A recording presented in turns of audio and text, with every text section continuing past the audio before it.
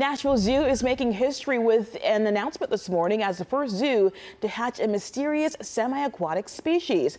Two crocodile tigers, both believed to be females, were born May 7th and 14th and are currently being raised behind the scenes. Crocodile tigers are native to the wetlands and forests of South America. Experts say they'll grow to be about 4 feet in length and are excellent swimmers. Despite the name, the species is classified as a lizard and is not related to the crocodile family. How neat, Marcus? How neat.